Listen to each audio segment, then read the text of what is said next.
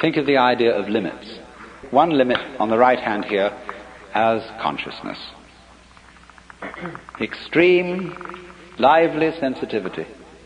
And on the other hand, we'll take the opposite limit, which is geological.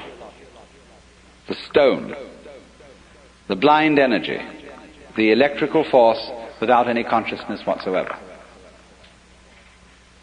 These are observable things. We see the living human being on one extreme, and we see the stone or the fire on the other. Now,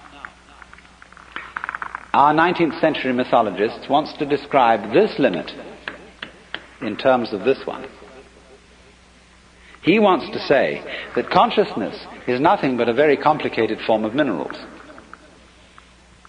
Why can't you go the other way and just as easily say minerals are a very simple form of consciousness? That works, doesn't it? I mean, after all, here's this mineral.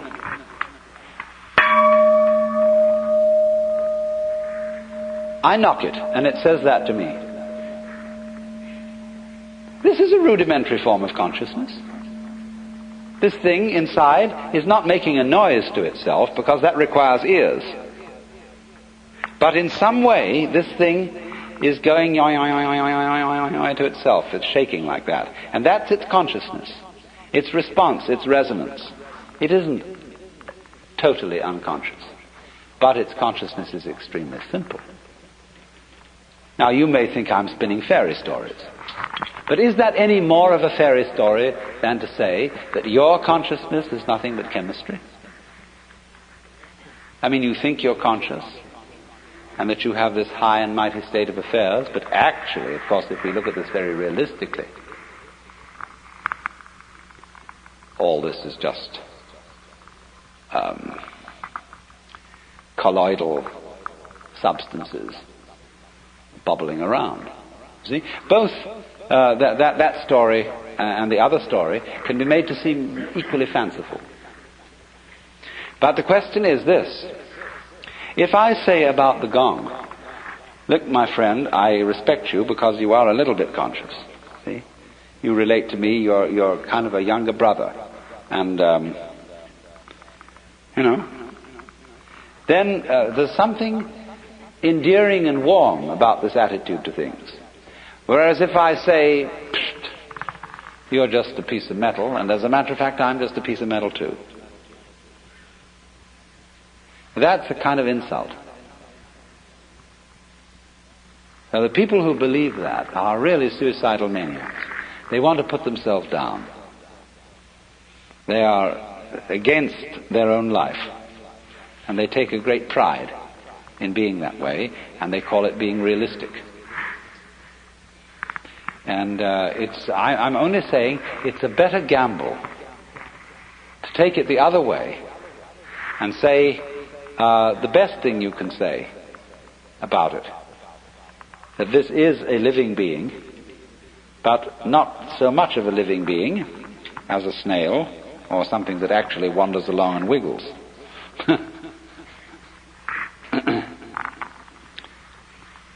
So you see, the pressure upon us of the whole mythology of the 19th century, the whole attitude of putting down the universe because the previous myth had been too uncomfortably alive,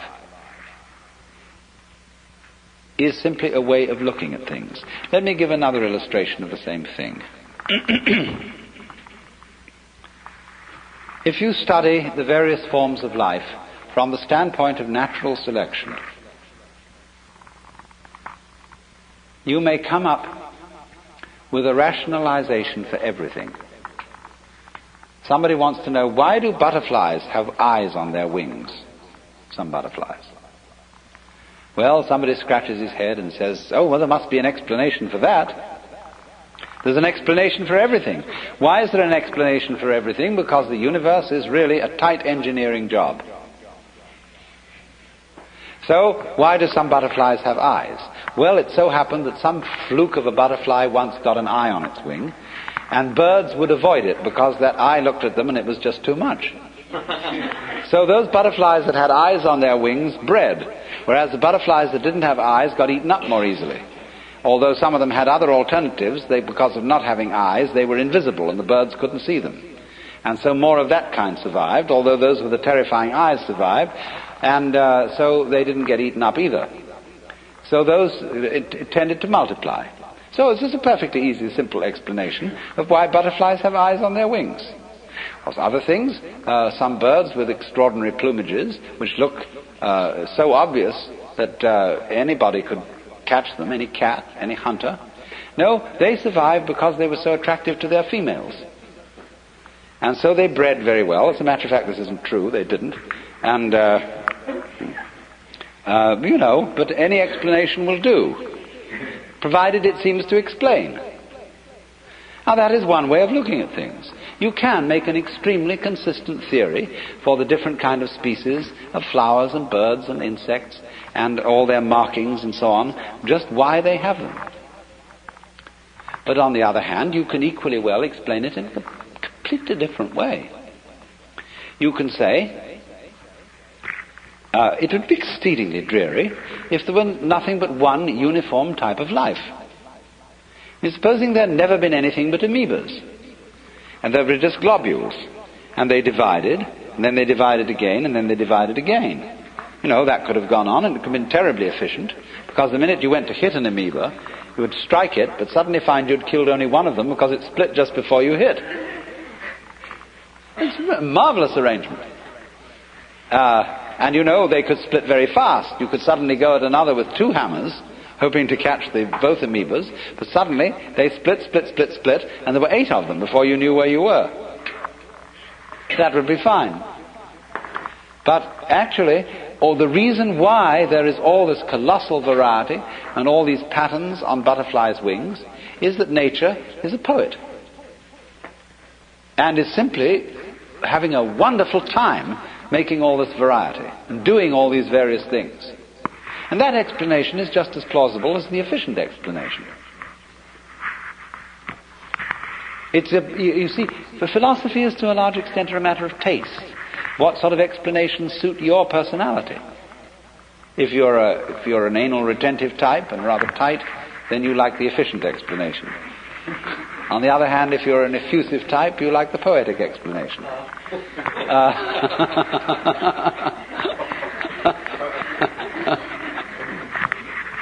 But there are, though, beyond that, certain considerations of which of these explanations affords better games.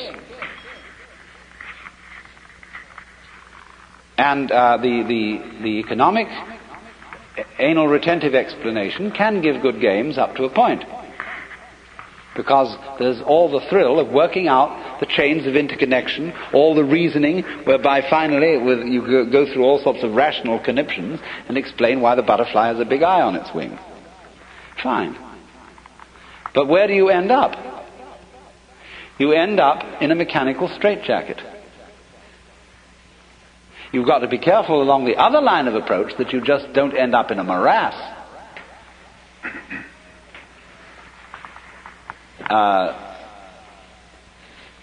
You could do that.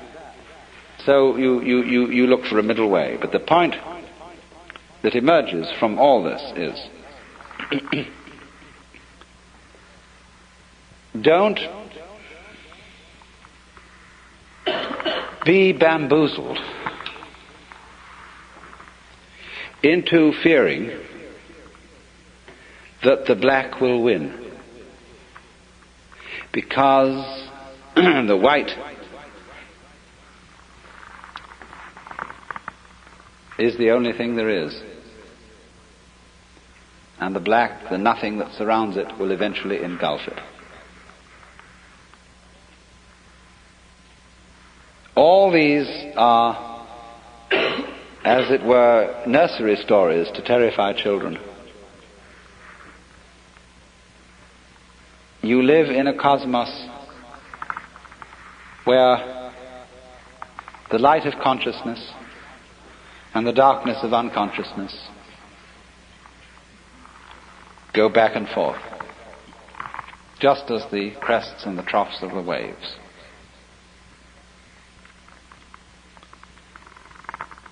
And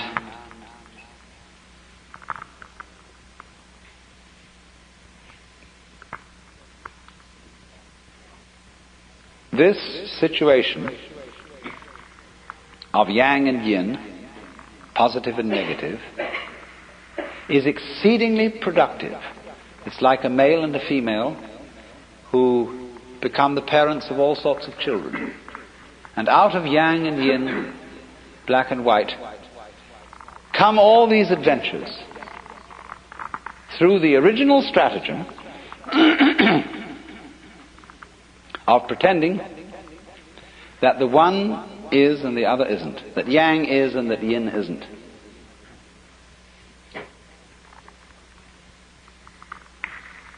Both have equally good arguments on their side, and one now wins and the other now wins. Back and forth, back and forth, back and forth. But don't be deceived. The two are always together.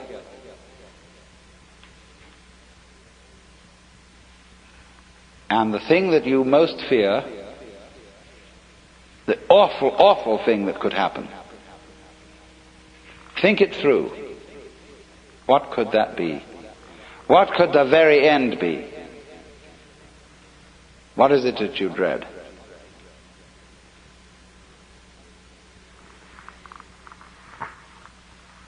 And you'll find out that if you go down, down, down, down, down, down, down into what you dread, be swallowed up, be annihilated, let the horrible scorpion, spider mother, the octopus thing catch you and take you down into its inmost guts, what will it do with you? Why, it'll transform you into itself. And then when you are it, as I said, every creature feels like it's a human being. Because after all, that's I. So fish, when they've eaten up something, and that thing has become them, and then the fish looks around and says, gee, that was a good dinner. And it feels human.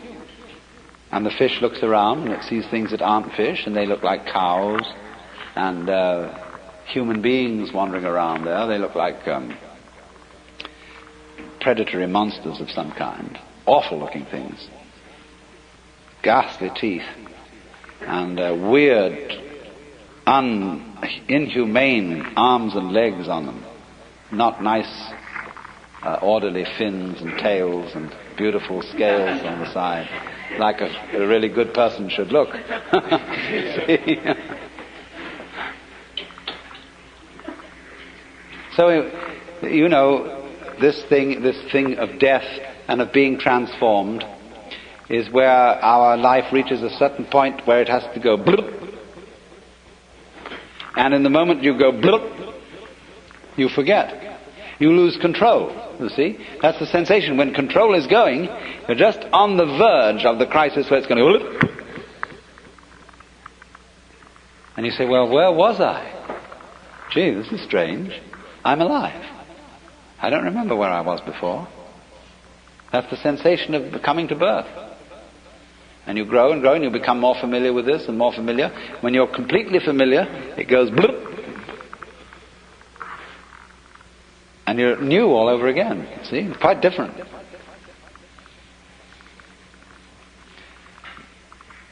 We can never believe, you see, when it gets to the point where we know it's about to go bloop, we never believe that it will go into life. We always think it's going to go into something dreadful.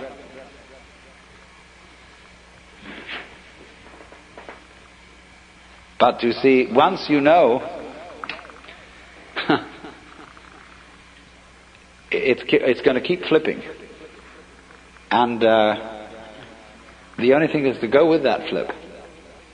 See, get ready to go. Are you ready? Boop. Then you can laugh. Because you know there's no way out.